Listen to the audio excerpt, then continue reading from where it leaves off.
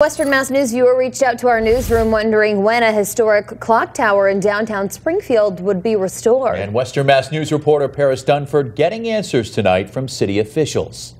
We want to know what's going on with it. Standing tall in downtown Springfield, the Campanile clock tower is a staple to the city. But according to Peter Garvey, director of Capital Asset Construction, it's been broken for about 35 years. We asked people who walk through downtown if they knew the clocks on the tower weren't working. Most people said they hadn't noticed. But some residents, like David Murray, remember when the tower bells rang through the city. Usually when the clock did work, it had beautiful sounding bells with it too.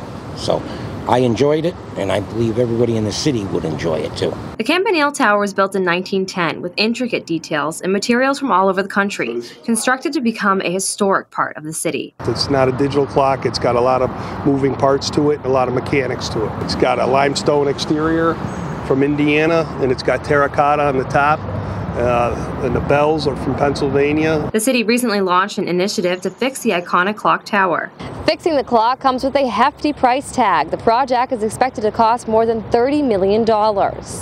Funding has always been an issue. I know there's a will to fix the clock, but the funding it's $30 million, so it's a big project for the city of Springfield. City officials are currently working with Congressman Neal's office to get this project on the upcoming infrastructure bill expected to go through the White House.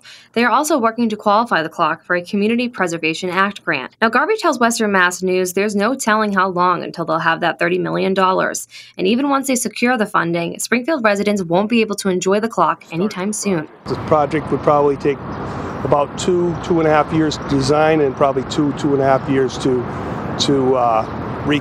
construct. So it's a total of about 5-year project from when we get funding. But residents say they're just looking forward to hearing those bells once again and being able to look up the tower to catch the time. Well, hopefully I'm around. That'll make me about 68. Hopefully you're here to see it. Yes, I would be. Reporting in Springfield, Paris Dunford for Western Mass News.